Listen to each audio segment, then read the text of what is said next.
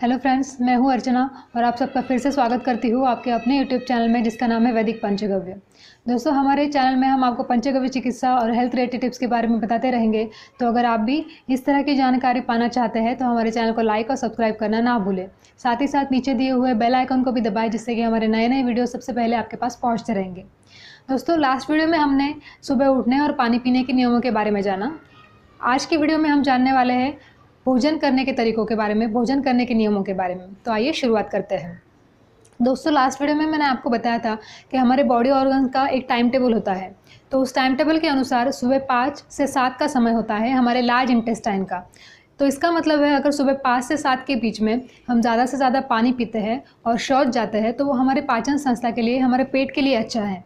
और वही अगर हम सुबह 5 से 7 के बीच में अगर सोए हुए रहते हैं या सोते रहते हैं तो ओबेसिटी या फिर कॉन्स्टिपेशन जैसी समस्याओं को हमें फेस करना पड़ सकता है। तो इसका मतलब है आपको सुबह 5 से 7 के बीच में सूर्योदय से पहले उठना ही उठना है, ठीक है। तो उसके बाद में आता है 7 से 9 का समय। तो दोस्तों 7 से 9 से 9:30 तक का समय होता है हमारे स्टमक का, यानी कि हमारा पेट का। तो 7 से 9:30 का समय हमारे पेट का होता है। इसका मतलब क्या, तो 7 से 9:30 के बीच में, 9 9:30 के बीच में हमारा जठराग्नि सबसे ज़्यादा तेज़ होती है। तो इसका मतलब है अगर सुबह 7 से 9 के बीच में अगर हम नाश्ता या फिर चुटर-पुटर कुछ खाने के बजाय अगर भरपेट भोजन कर ले तो वो हमारे पेट के लिए बहुत अच्छा होगा। वो बहुत अच्छे से डाइजेस्ट हो पाता है, बहुत अच्छे से हम पाचक रस उसका यूज़ कर सकता है, ठीक है दोस्तों। फिर इसके बाद 9 से 11 का समय आता है स्प्लीन या फिर प्लीहा या फिर जिसको हिंदी में तिल्ली भी बोलते हैं। तो स्प्लीन का समय होता है। तो 9 से 11 में स्प्लीन का समय होता है। तो स्प्लीन क्या करता है, मेनली मेटाबॉलिज्म, उसके बाद ब्लड फिल्ट्रेशन का काम करता है। जो डेड ब्लड सेल्स होते हैं उनको निकाल के फिर नए ब्लड सेल्स बनाने का काम करता है। इसके बाद आता है 9 से 11 का समय जो होता है हार्ट का। तो अभी हमारा खाना हमारे ब्लड स्ट्रीम में आ चुका है पाचक रस के द्वारा। तो ब्लड स्ट्रीम में आया हुआ खाना और उसके न्यूट्रिएंट्स पूरे बॉडी तक पहुंचाने का काम हार्ट करता है अपनी पंपिंग के द्वारा। तो देखा दोस्तों, हमारे बॉडी ऑर्गन्स तक अपनी दिनचर्या फॉलो करना नहीं चूकते हैं, जबकि हम चूक जाते हैं क्योंकि हम तो टाइम पे खाना खाते ही नहीं है ना। तो दोस्तों, ये तो हो गया खाने के बाद का टाइम टेबल जो पूरे 1.5 से 2 घंटे का समय लेता है। मतलब खाना खाने के बाद जो प्रोसीजर है उसको पचाने की, वो पूरे 1.5 से 2 घंटे की प्रोसीजर होती है। पर अगर हम ये टाइम टेबल फॉलो नहीं करते हैं तो क्या, अगर हम टाइम पे 7 से 9 के बीच में खाना ना खाएं, हमें तो आते थे कि 12 से 1 के बीच में खाना खाते हैं। तो जब हम ये टाइम टेबल फॉलो नहीं करते हैं तो क्या होता है वो मैं आज आपको बताने वाली हूँ। हमारे बॉडी में फिक्स अमाउंट ऑफ पाचक रस होता है जो जन्मजात बच्चों में 30 ml तक होता है, जो 18 साल तक होते होते बढ़ के 1 लीटर तक बढ़ जाता है। फिर जब हम 25 साल के होते हैं तब वो पाचक रस 1.2 to 1.5 लीटर तक बढ़ जाता है, जिसका एवरेज पकड़ लीजिए 1200 ml। मतलब हमारे बॉडी में पाचक रस कितना है, 1200 ml, ठीक है।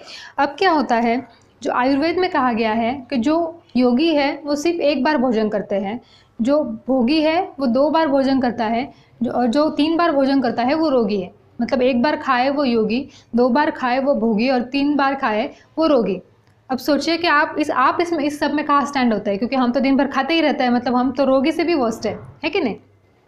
तो अब मैं आपको समझाती हूँ कि ऐसा क्यों कहा गया है। कि दोस्तों, आप हमारे बॉडी में 1200 ml का पाचक रस है, ठीक है। तो योगी जो सुबह उठने के बाद एक ही बार भरपेट भोजन करते हैं, तो एक बार भोजन करने के बाद उनका पूरा का पूरा पाचक रस उस भोजन को पचाने में यूज़ हो जाता है। तो वो जो खाया हुआ भोजन होता है वो बहुत अच्छे से पच पाता है, बहुत अच्छे से डाइजेस्ट हो पाता है। वही जो भोगी होता है जो 2 बार खाना खाता है, तो 2 खानों के लिए वो पाचक रस डिवाइड होकर 600 ml हो जाता है। वही ऑन द अदर हैंड जो रोगी होते हैं जो 3 बार खाना खाते हैं, तो उनको सोचिए 3 बार के भोजन के लिए कितना पाचक रस मिलेगा, 400 ml। ठीक कहा ना मैंने। तो दोस्तों, हमारे पेट में क्या है, हम कोई भी सॉलिड चीज़ जब हमारे पेट में जाती है तो हमारा पेट उसे भोजन की तरह ट्रीट करता है। जब भी हम कोई भी सॉलिड चीज़ हमारे मुंह में डालते हैं, हमारे पेट में डालते हैं, तो हमारा पेट उसे भोजन की तरह ट्रीट करता है और पूरे के पूरा हमारा डाइजेस्टिव सिस्टम ऑन हो जाता है उस भोजन को पचाने के लिए। जो मैंने आपको पहले ही बताया था कि कम से कम 1.5 से 2 घंटे का प्रोसेस है खाए हुए किसी भी खाने को पचाने का, ठीक है। तो हमारा टाइम टेबल क्या होता है, सुबह उठने के बाद बहुत सारे लोगों को देखा है मैंने कि वो चलो बादाम खा लिए, ठीक है, भिगो हुए बादाम खा लिए।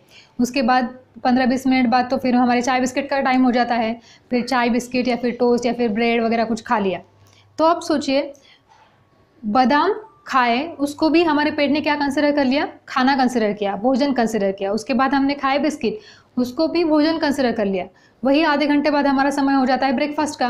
ब्रेकफास्ट में सपोज हमने उपमा या फिर पराठा वगैरह कुछ खा लिया, तो पेट में पहला वाला भोजन पच ही रहा था, मतलब बिस्किट और बादाम जो थे उसको हमारा पेट, हमारे डाइजेस्टिव सिस्टम पचाने में लगी ही हुई थी। तभी हमने क्या किया, ऊपर से ब्रेकफास्ट डाल दिया। तो अभी क्या हो गया, ये भी काम करना है, ये भी काम करना है, इसे भी पचाना है, इसे भी पचाना है, ठीक है ना। तो हमारे डाइजेस्टिव सिस्टम पे इसकी वजह से लोड आने लगता है, और 1.5-2 घंटे का प्रोसेस जो होता है वो थोड़ा स्लो हो जाता है, मतलब जिसको 2.5-3 घंटे भी समय लग सकता है। वही क्या हो जाता है, आगे जाके हम क्या फिर करते हैं, 12 से 1 बजे, चलो अभी 12-1 हो गए, अभी खाना खाने का समय हो गया, फिर 12-1 बजे फिर हम लंच ढकेलते हैं पेट में।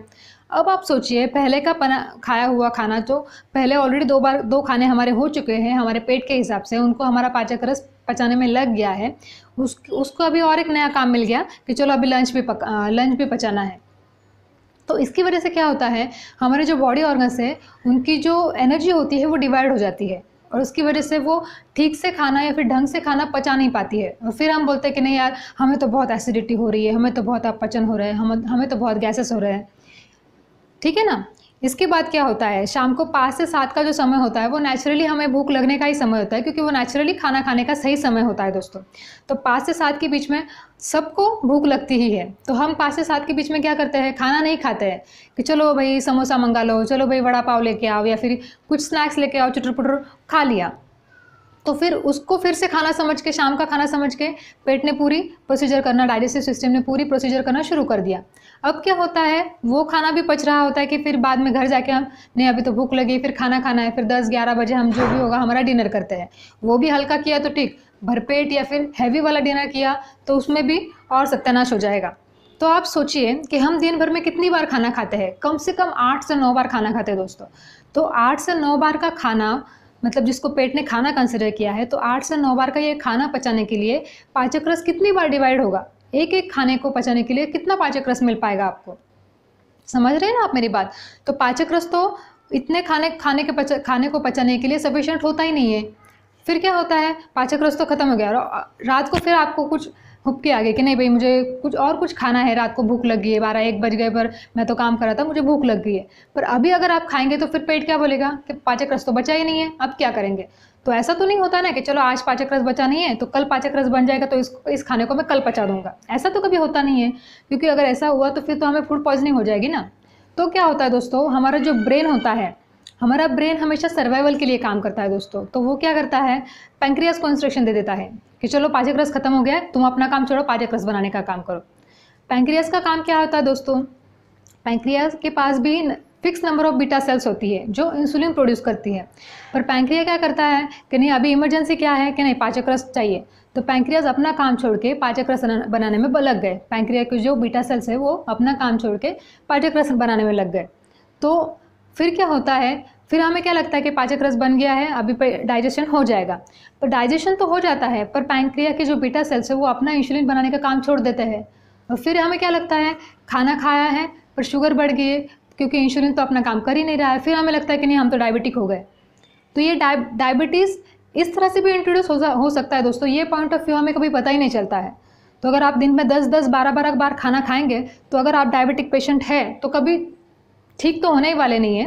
पर अगर डायबिटिक पेशेंट आप नहीं भी है तो भी आप डायबिटिक पेशेंट हो जाएंगे आगे जाके, ये मैं आपको लिख के देती हूँ।